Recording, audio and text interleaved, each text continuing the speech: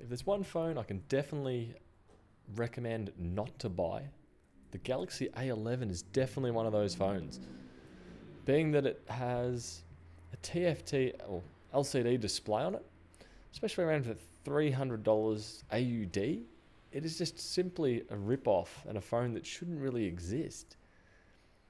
May look slightly fancy with its triple cameras, may look slightly fancy with the punch hole, but the amount of backlight bleed and just inadequate lighting on this phone is ridiculous. The processor in it at 1.8 gigahertz. It's using a low-end Snapdragon.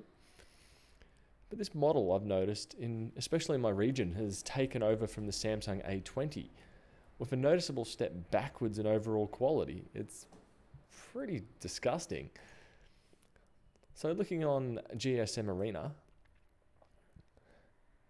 having a look here, around about a year difference, so that's why the A20 is drying up and the A21, I believe, is taken over from it.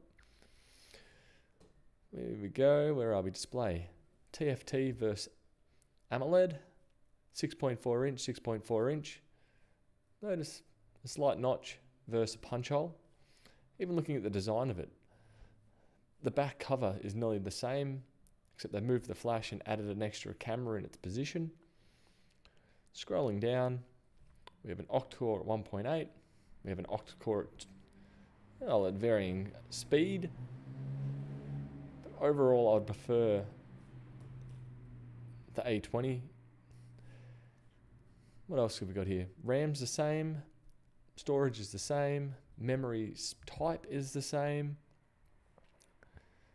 And we've got the wide camera, ultra wide, both very comparable. And then we've got a depth sensor. Front facing is identical. Battery is identical.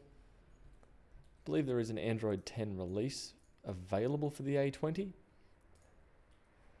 But simply, if you can avoid it, don't get the A11. Not a good purchase at all, especially if the older A20, being 1 year older, available for less. Definitely give that A11 a skip. There's my phone. I'll catch you later. Bye.